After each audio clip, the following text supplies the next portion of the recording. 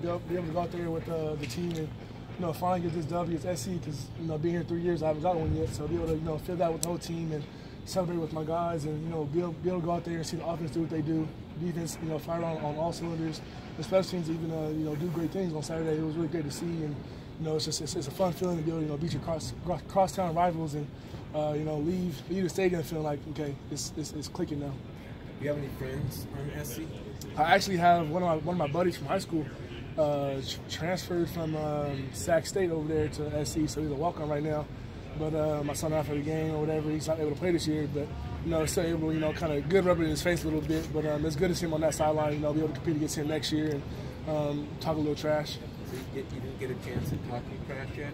Nah, not just yet because he didn't really get a chance to participate. But if he says something, I'm easily going to talk trash to him.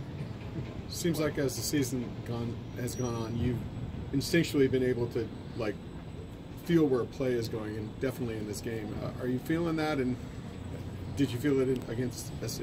Yeah, it's just all about it starts with the coaching staff. They set up a really good game plan for us, and we're able to dissect the film, and we're in there long hours, whatever, and we're seeing what we got to see, and they give us the right stuff to see during practice from the scout team, and we're just able to see our reads that we see from the film. Once we see that, we're all communicating, we're talking. You see that now on the field. So it's like we're all on the same page now, able to fly around, make plays faster and dissect things a lot quicker. And did you see that? Sorry, Ben. Did you see that read on that last play, on that breakup? It was I give that one to Coach Rhodes. He did that one in 7-on-7, and it's all week. They showed us in the same formation in our same coverage call.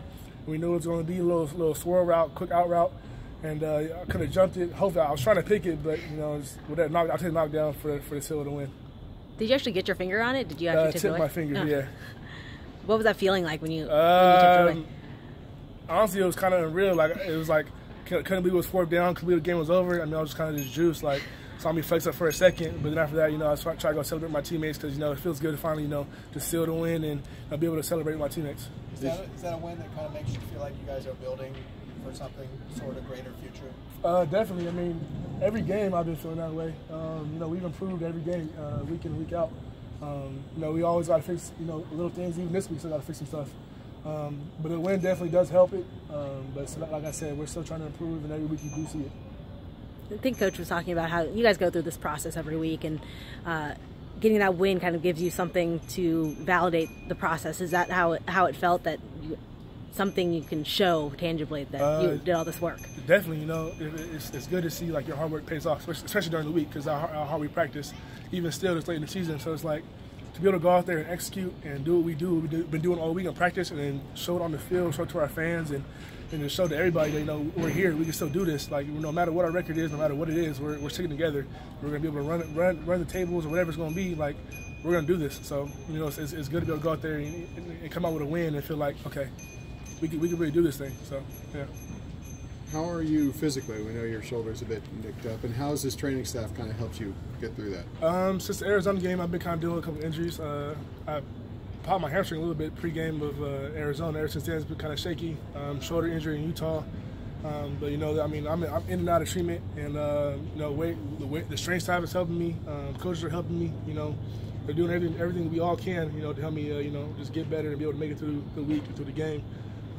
So I appreciate them everything they do, but I'm feeling a little bit. But this late in the season, you're going to feel something. So at this time, it's all about mental, and that's why I kind of switched to in the last couple of games. Was saying just I can't play with fear. It's I just got to play through the fear and just go. So I've been feeling pretty good lately, and just got to keep it going. Are you going to have surgery on that shoulder? No.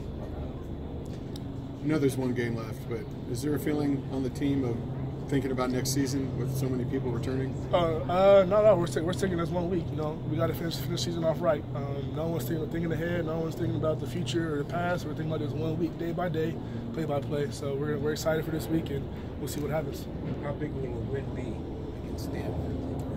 The program has a beat Stanford. It'll be huge. Just especially to finish off the season. Finish off with a win, going into the off season, get ready to work. But either way, we're just, like I said, taking it day by day, play by play. What are some of the biggest challenges you see from Stanford's offense? It's just on us. You gotta make sure that we do what we gotta do right each play. Run fits and whatever.